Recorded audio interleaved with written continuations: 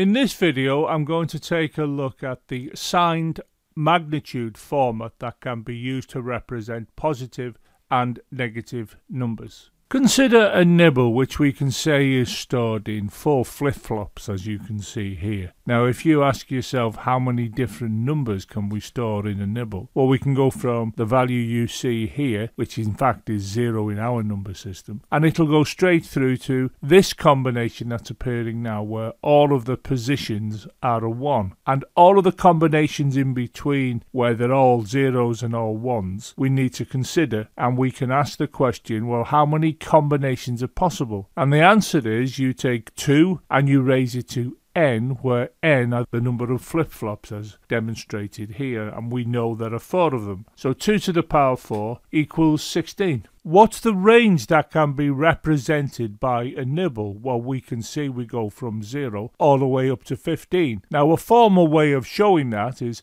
what you can see here. We say the range goes from 0 to 2 to the n minus 1, where n are the number of bits we're dealing with, which clearly is 4. So we know the range goes from 0 to 2 to the 4 minus 1. Now 2 to the 4 is 16, you subtract 1 and you get 15. So you can see here that the range is from 0 to 15. So we have, when we have a nibble, as shown here, 0 all the way up to 15, and in this gap, obviously, I could show all of the other combinations, but it would be too big for one slide. But you have to imagine that you've got all the other possible combinations. The next one after this would be 1, then it would be 2, then it would be 3. The one before this would represent 14, and so on. Let's consider a number line and let's mark it off. As you see here, I'm going from 0 to 15. And let's have a look at the nibbles, the binary nibbles that can represent all of the values that you can see on this number line. We start off with the 0, and then you can see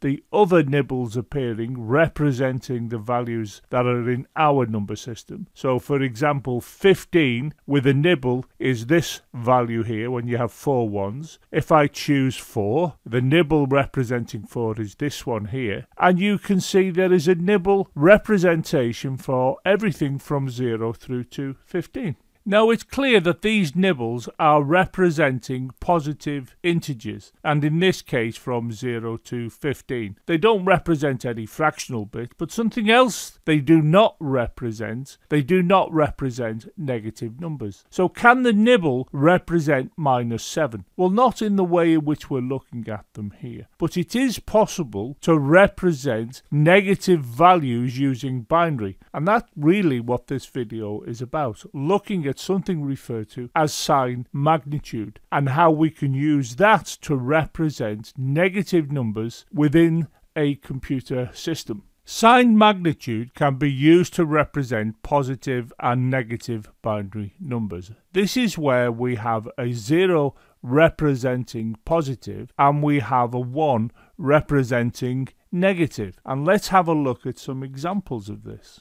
Let's consider this example. And if you look to where I've shaded the background as yellow, that is the sign bit, and because it is a 0, it represents positive. If we have a look at the remaining 3 bits, that's the magnitude. And if you consider the magnitude, this is in the 2's position. These are 0, so there's no 1s and there's no 4s. So the magnitude is 2. Consequently, this nibble is equal to plus 2. It represents plus 2 in binary, in signed magnitude format. Let's consider this example, and we can see here that the sign bit is positive, and these 3 bits, well, they represent the magnitude, which we can see is actually 6. So when we consider what this nibble represents, it represents positive 6. Consider this example. We know that this is the sign bit, which is positive,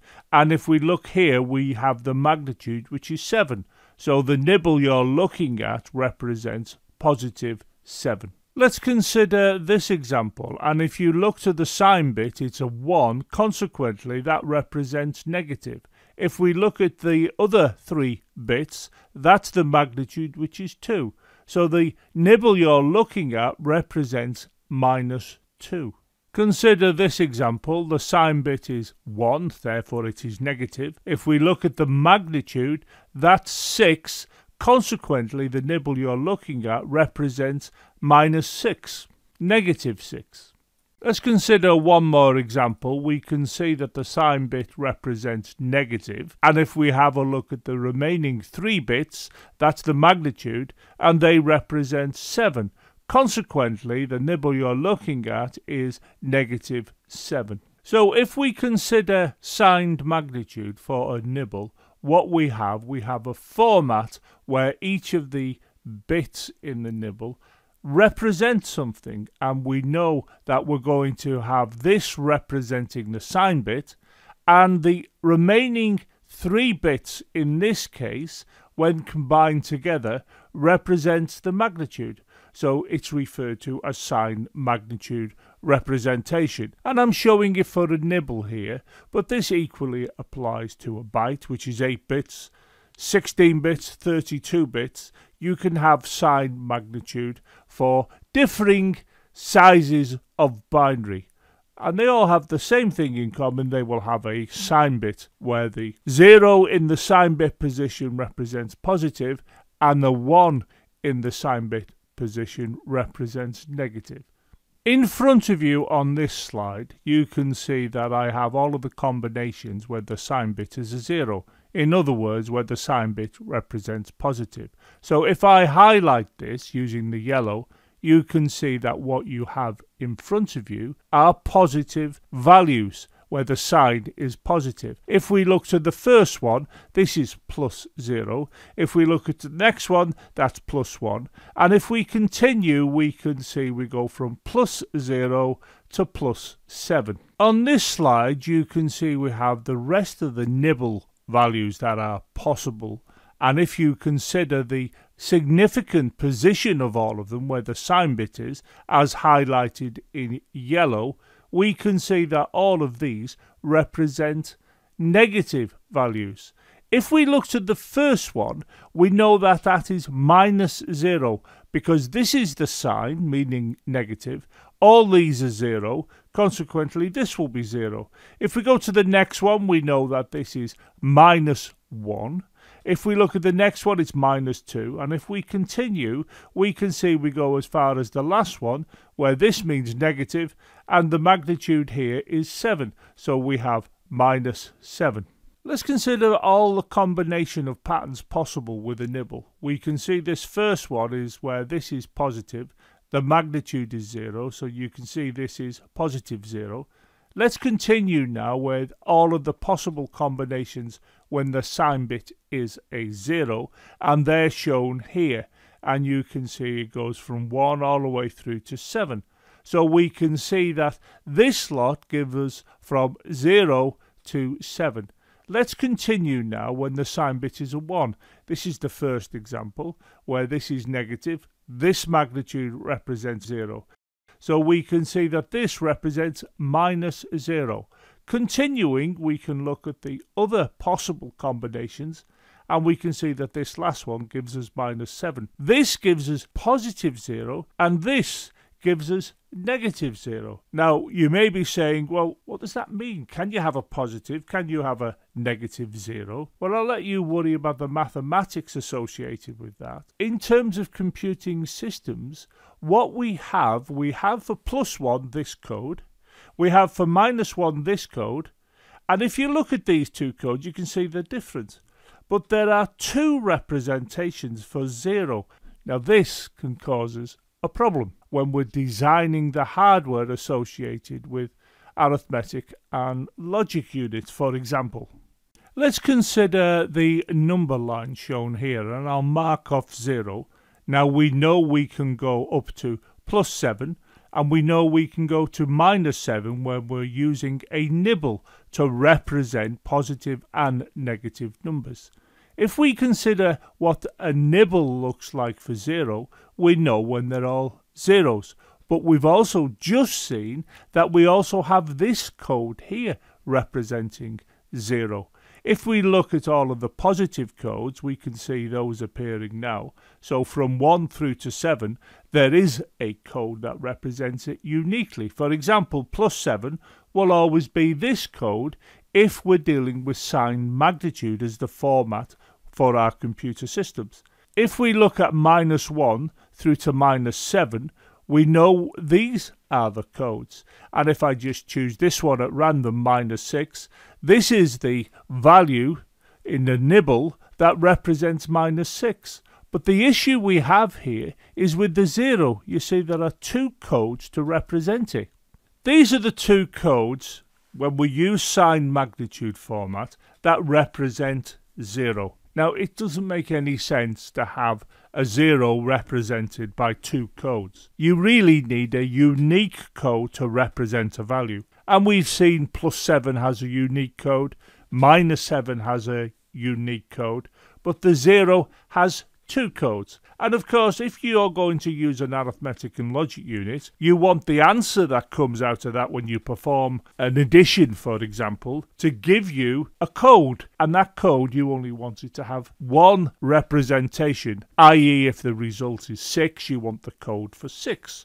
+6. If the answer is -5, you want the code for -5. If the answer is 0, you don't want the situation where you're going to get one of these codes. You only want there to be a unique code. So when we consider signed format representation, you have to realize having 2 representations for 0 is an issue for arithmetic and logic unit architecture design. In other words, the electronics that does all of the adding up. You don't want 2 codes representing the same value. An unsigned binary nibble gives us 16 possible combinations going from 0 to 15, where the range is from 0 to 15, and that in total is 16 combinations. And for these we can have the various codes as you can see here. These are all nibbles representing the codes for 0 through to 15. Of course, all of the nibbles you're looking at here don't have a sign bit because we're dealing with unsigned binary, and therefore all of the numbers you're looking at are regarded as being positive. They have no sign bit in their code representation, so they represent from 0 all the way up to +15. Let's have a look at the number line for signed nibbles, sign magnitude nibbles, and the number line is as it appears here. You can see I've marked off a 0, and I know that the positive values can go from +1 to +7, and that the negative values can go from -1 to -7. And if you come here, you can see we go from 0 to 15. Now that's 16 possible numbers. Whereas if you come here, you can see the number line goes from -7 to +7, and that's 15 possible numbers, one less than this. Now the reason this number line has one less is that the 0 can be represented by this nibble and this nibble. So we have 2 nibbles to represent the 0. That's the reason for the reduction of the number of possible values that can appear on this number line. If we now consider the codes for the positive values, you can see them appearing now, and here you can see the negative values being represented by a nibble, and you can observe the sign bits for the positive and the sign bit for the negative. But if you look to the 0, you can see there are 2 codes representing it. Please consider subscribing to the channel and click the bell to ensure you get an update every time I upload a video. Maybe you would like to consider supporting the development of these free videos via Patreon. In addition, why not follow me on Twitter and also check out the supporting website.